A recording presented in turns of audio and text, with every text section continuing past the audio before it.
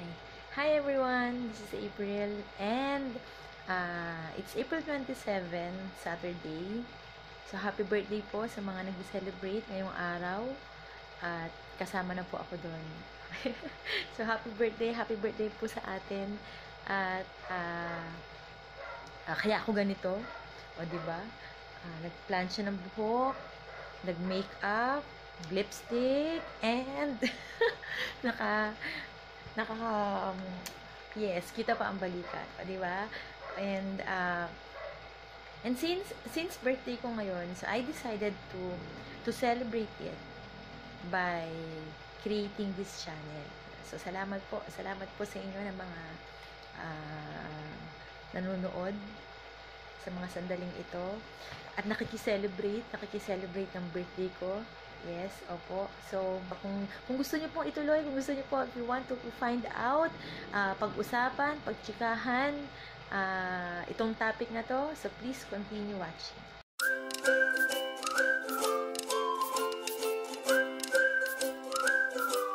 Okay, so let's start. Ang unang-unang topic na gusto kong pag-usapan, o interesado ako, at syempre yung ibang mga babae din dyan, is, paano gumanda? Paano magpaganda? Paano pumuti? Diba? O, hindi po maitatanggi yan. Halos lahat po ng babae interesado. At merong desire na gano'n. O, thankful yung mga mapuputi na pinanganak ng maputi. Pero paano naman yung mga medium lang yung kulay o yung skin tone nila? Diba? Especially ako, isa po ako doon. At gusto ko po talaga ng maging maputi. Parang alam niyo po 'yon. Gusto mong ma-satisfy yung sarili mo. Dahil mahal mo yung sarili mo, so gusto mo na i-improve kung ano yung mga hindi mo nagagandahan sa sarili mo. Or ganito, ang perspective mo para magmukha kang maganda or gumanda ka or ma-enhance palalo yung ganda mo is magpaputi. Di po ba?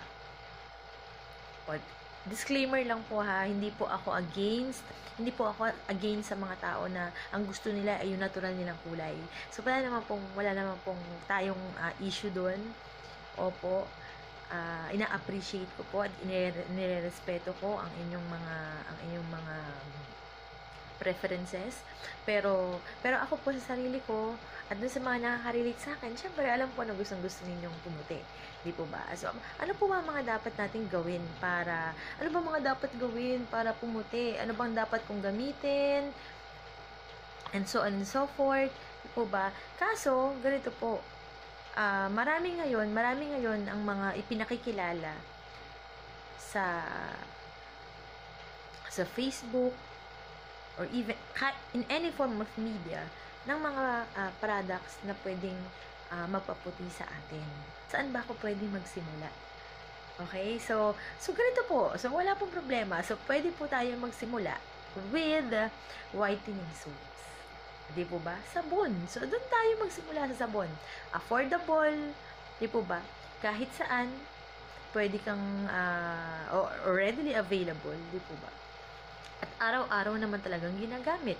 Diba? So you start with soap, with whitening soap. At marami po tayong mga klase ng sabon na pwedeng pagpilian para mapaputi tayo. Okay? So, unang-una na po dyan, papakilala ko sa inyo.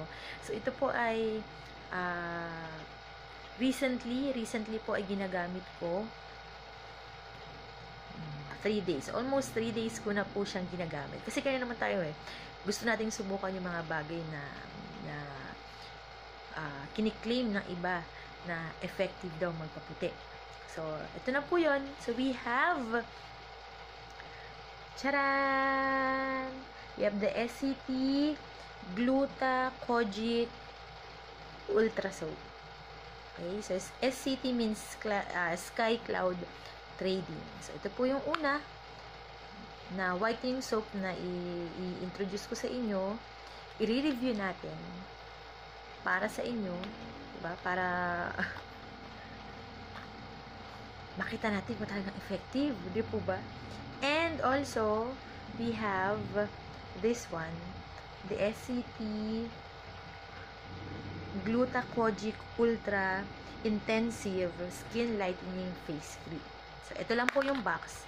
Ito po yung kanyang kita po ba? Ayan, yung kanyang mismong cover. Okay? So, i-review po natin to. Bali, saan ko po ba to nabili? So, in-order ko po to sa Shopee for 3 for 295 pesos. And this one is 89 pesos. Okay? So, pag-usapan po muna natin unang-una yung kanilang itsura, yung packaging. Okay? So, ito po,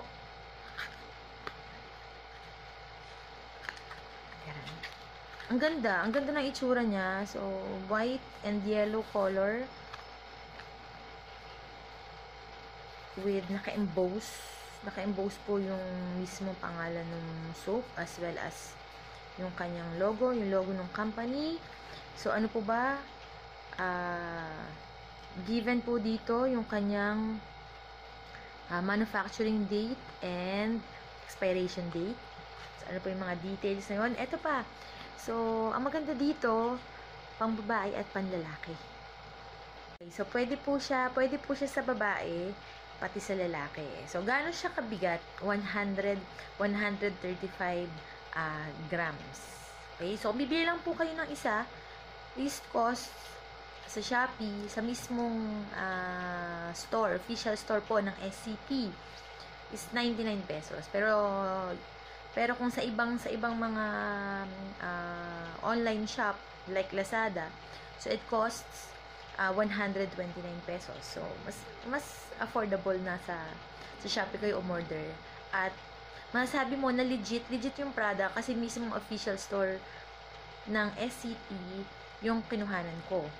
And pagdating ng product sa akin, pagbukas ko ng plastic, meron siyang kasamang receipt na ang nasa taas ay yung mismong pangalan ng company. So, talagang sa kanila po nagmula. Okay? So, next po, ano pa ba? Sa likod po nakalagay yung kanyang mga active ingredients. And since pampaputi, kiniklaim ng soap na to na sila daw ay pampaputi. So, ano yung mga active ingredients niya? So, number 1, so we have glutathione. We have kojic acid. We have tea tree oil, VCO or the virgin coconut oil, African palm oil. So, yun po yung kanyang mga active ingredients. At kiniklaim po ng company na yung mga ingredients na yun is imported from Japan. So, galing Japan yung mga products na yun. Yung mga ingredients na yun. At alam naman natin na kapag galing Japan talaga is yung quality. Okay, so what are the benefits of those ingredients? So, for glutathione, actually lahat po sila, pagbabasahin mo yung mga nakalagay po dito sa likod. So, it makes our skin fair, glowing, smoother, and clearer. So, lahat po talaga, no? And then, meron din siyang antifungal effect, antibacterial effect. And it helps treat pimples or acne. Talagang, lalo na po sa akin. Ako po ay oily. Ang skin type ko po is oily, especially po around the face. At lalo na po ngayon summer. So yan po talaga ang aming talagang greatest enemy. Ano po, pag summer mainit, hindi ka lang pinagpapawisan, nagmamantika pa. Nagmamantika pa ang mukha mo. Ano po, at kapag oily ang skin mo, prone ka din na magkaroon ng pimples or ng acne. Tulad po na nakakita nyo ngayon sa akin. So, I have pimple marks dito po. And, talaga naman, sa lahat ba naman ng parte ng mukha ko natutubuan, talagang, ayun o, dito po, sa aking ilong. Alam niyo po yung mga panahon na namamaga at namumula yung ilong ko, para akong si Rudolph. Ano po, buti na lang at medyo nag-subside na siya. At tutulungan tayo ng product na to para maiwasan, ma-minimize yung pimples at yung mga breakouts and so on and so forth. Okay? So, nakalagay din po paano siya gamitin. So, use as daily bath soap for the face, so pwede siya sa mukha as well as the body. Lather the soap on hands and gently apply the creamy foam onto your skin. So, ibig sabihin, hindi mo po siya directly na i-scrub sa mukha. So, pabubulain mo muna siya and then tsaka mo siya dahan-dahan na i-apply sa skin natin. Okay? Okay, massage in circular motion as well as sa body. And then, you're going to leave it for 3 to 5 minutes. So, 3 to 5 minutes bago mo siya banlawan. So, yun yung direction niya. And then, meron din siyang warning na nakalagay dito. Don't rub your skin too hard. So, tayo kasi, ang hilig natin yung, alam niyo po yun. So, gentle lang po. Gentle lang. Since skin naman natin to, so, napaka-delicate, napaka-sensitive na skin natin. So, dapat maging gentle din tayo sa kanya. At eto pa, so hindi po siya pwedeng gamitin. Do not use for children below 5 years old. So, kung mga anak natin o sa mga may anak na gusto nila mapaputi yung kanilang mga anak. O, di ba? Hindi po to advisable na gamitin sa kanila. So, pang adult lang po. Okay. So, nakalagay din po dito yung pangalan ng company as well as yung address nila. So, complete yung details na makikita natin. Tignan naman po natin sa loob. So, ano bang itsura ng sabon? Yan. So, orange, siguro sa kojic acid, and then the white part for glutathione. At, kung aamuyin mo po siya, hindi ko siya pwedeng buksan. Pero kung doon po sa, kasi tatlong box yung in-order ko. 2 box na lang to kasi yung isa nasa banyo kasi ginagamit ko siya. Pero kung aamuyin mo siya, may pagka-citrus yung kanyang amoy. Hindi naman overpowering. So, okay lang. Mild lang naman yung amoy. Hindi katulad sa ibang mga sabon na medyo matapang. Okay? Then, pagdating naman po sa cream, so, ito po yung kanyang box. So, ganun din po.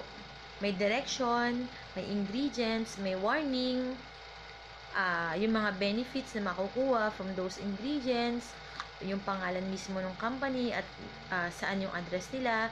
And kung meron kayong comments, meron kayong suggestion to improve the product, nandyan po yung kanilang contact number. Yan. Ano po yung itsura? So, meron white tub, and then sa loob, meron din siyang takip. Then, meron po itong kasamang spatula para hindi naman messing gamitin. So, meron siyang spatula na ganito. At yung laman sa loob is white. Creamy white. Yung laman niya. Mabango siya actually. May pagka-citrus din yung kanyang yung kanyang amoy. So, paano to gamitin? So, twice a day. So, every morning and every night. Kaya lang, I suggest, if you're going to use it during daytime, kailangan mag-provide ka ng sunblock. Kasi wala siyang SPF. At ang nakalagay dito is avoid too much exposure to sun to see faster results. So, better yet na gumamit po ng sunblock, or kung meron kayo, meron lang ako idadagdag na product. So, we have here the Hello Skin Collagen Facial Mist with SPF 90. So, hindi kasi mahirap kasing gumamit ng naglagay ka ng cream, then maglalagay ka ng sunblock. Kasi nire-recommend dito na wag ka munang gumamit ng ibang product in conjunction dito. So, to avoid mag-spread ng panibagong product sa face, so I'd rather use tong facial mist. Ano po? Lagay mo lang yan. Spray mo lang yan sa face mo and protected ka na since meron siyang SPF 90. Okay, so anyway, then so nabanggit natin yung price, yung kanyang packaging, kung ano masasabi natin. Availability, hindi po siya available sa mga Watsons, Mercury Drug, other stores. So ang problema lang po is you have to purchase this online. So, hindi po siya available sa lahat ng lugar. So, yun lang po ang hindi ko nagugustuhan sa kanya.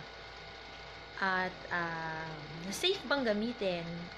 Yes, it's very safe kasi FDA approved. So, meron po tong proof na sila po ay approved ng FDA.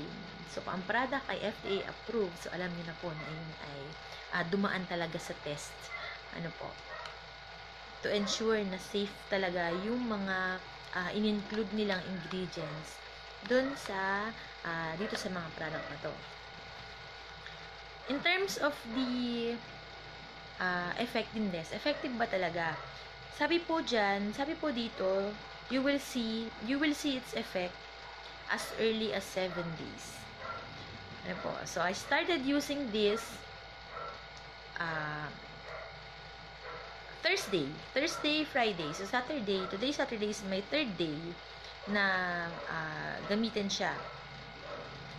And, so far, so good. Meron naman po tayong nakikita kahit papano na lightening ng ating balat, especially po ito po yung titingnan ko, ito at saka ito. So every time nagagamit ako ng sabon, pagpunas ko, pagkabanlaw, and then pagpunas ko, may makikita ka talaga na meron siyang brightening effect sa mukha. Kaya lang I recommend po na after you use the soap, better used also moisturizing lotion. Kasi alam naman po natin pag kojic acid, ang isa sa mga pwedeng maging effect niyan sa skin is nagiging dry. Ano po, nagiging dry, nagiging parang tight yung skin natin. That means nababanat. Diba? Gusto natin yun, yung nababanat yung ating face. Di po ba? May pagka-dry nga lang ng konti. And ang remedy doon is gumamit tayo ng mga moisturizing lotion. Po, at yun po ang aking ginagawa. Or, pwede rin naman po, so after you use this, pagkabanlaw mo, so meron tayong mga body wash na pwedeng gamitin to provide enough moisture sa ating blood. Okay? And then, meron din po kayong mararamdaman na hapdi. Yes, mahapdi po siya sa face. Kaya dapat talaga gentle lang. Proving na na talagang nakikita mo na nag-work siya po. And merong micro-peeling ng konti. So, magbabalat ng konti yung ating face, pero hindi naman siya ganun ka-obvious. And yung hapde, medyo tolerable naman. Kaya lang hindi ko lang kaya yung 3 minutes na ibababad mo siya sa face. So, pagkalagay ko ng sabon dyan, so after kong i-lather yung soap sa buong mukha ko, seconds lang, and then banlaw kagad kasi mahapdi talaga siya. Hapdi, pero tolerable naman.